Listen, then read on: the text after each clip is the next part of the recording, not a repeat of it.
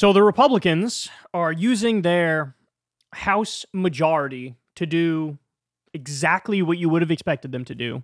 They're going to hold hearings on Social Security in order to attempt to cut it.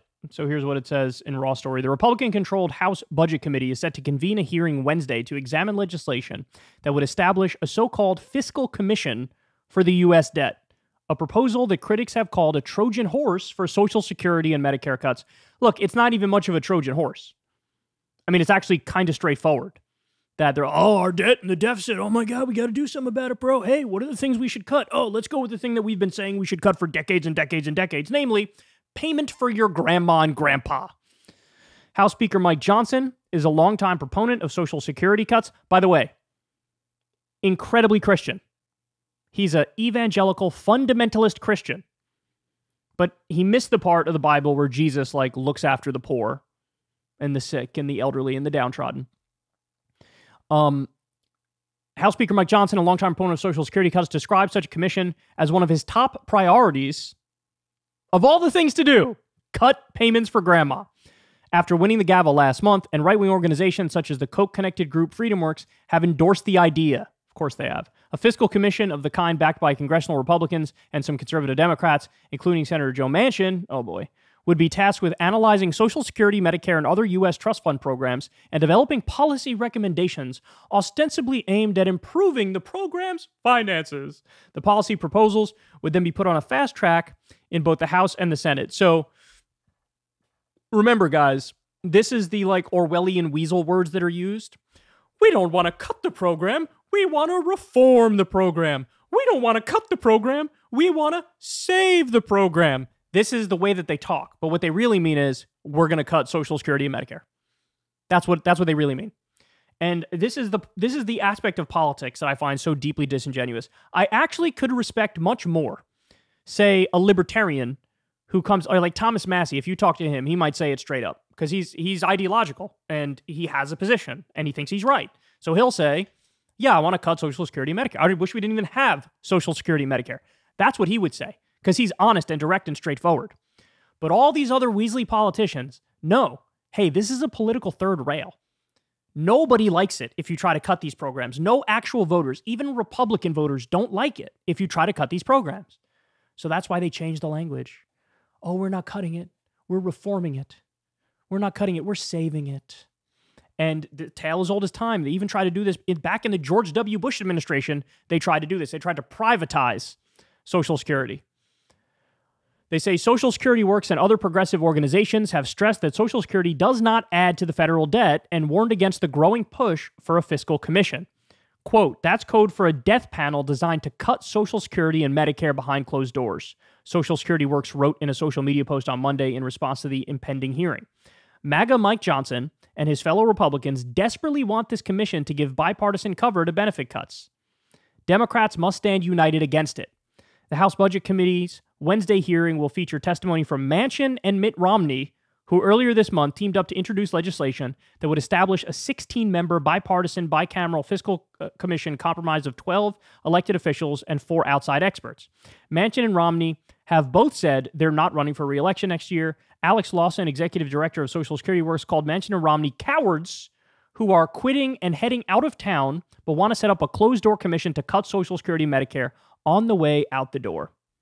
The only reason to make changes to Social Security via a closed-door commission is to cut already modest earned benefits.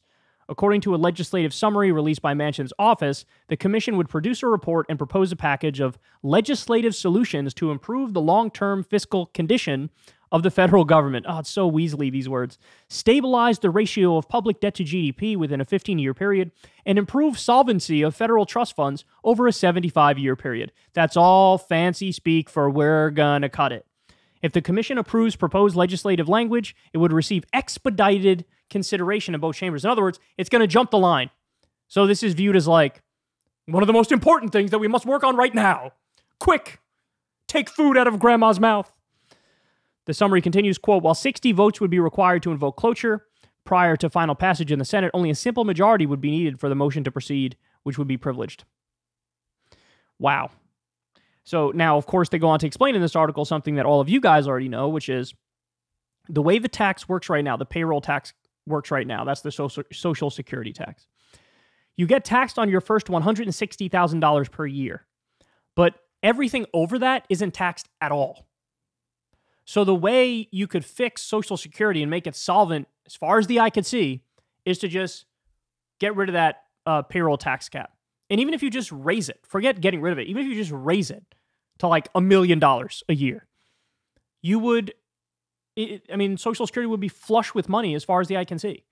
So this isn't actually a problem. It's just that these guys want to raid Social Security and Medicare. They've been horny to do this for decades now. This is what they wanted to do. Now, thankfully, Biden has said repeatedly, I'm not going to do it. I'm not going to cut it. So even if something theoretically got to Biden's desk, he wouldn't sign it. But remember, Biden, prior to being president, also wanted to cut Social Security and Medicare, and he talked about it quite openly. So which Biden is sitting in the White House right now? I don't know which one. Right? Do I think Trump would sign cuts to Social Security and Medicare? Yes, I do. And I also think he would brag about it and say, I'm not cutting it, I'm saving it. I'm not cutting it, I'm reforming it. I'm not cutting it, I'm making it better. When at the end of the day, if people on Social Security are getting less money every month, that's a cut. That's a cut. And by the way, the media are going to be their best friends because they always fall for the head fakes and the tricks in the Weasley language. All of the time, they fall for that. Now, by the way, let's reflect on this fact for just a second. This commission is all the fiscal responsibility and debt. We need to fix this. This is like what the nominal reason for this hearing is. Oh yeah, we have to get our fiscal house in order with all this debt and the deficits that we run. We just told you the other day, the Pentagon failed its 6th audit in a row. 6th audit in a row. The Pentagon can't account for 61% of the money that's given to them. 61%.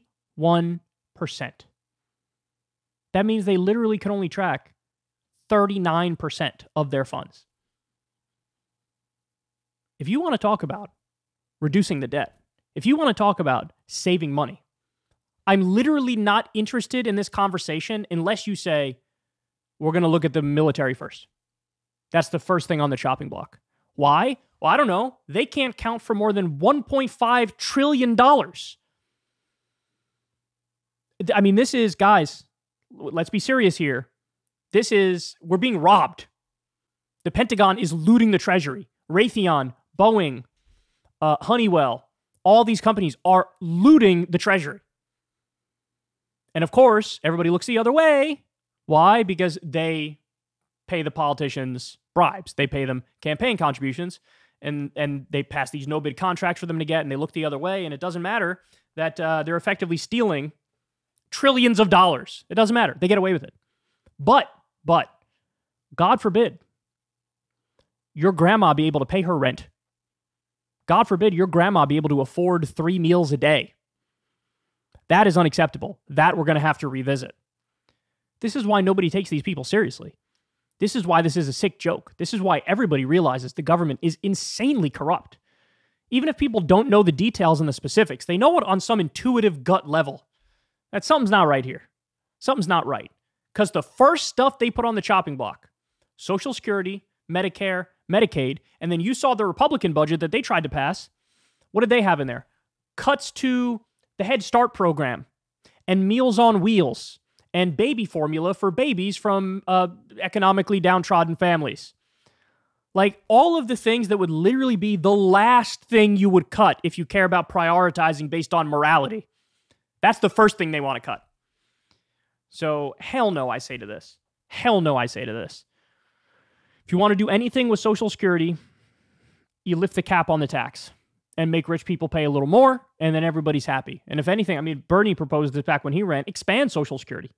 I believe in Social Security for all as effectively like a UBI check, right? A while ago, I didn't support UBI. Then I learned more about it, and I saw how successful it is in these pilot programs, and I thought, that's actually a fantastic idea. What's one of the great ways to improve somebody's life very quickly?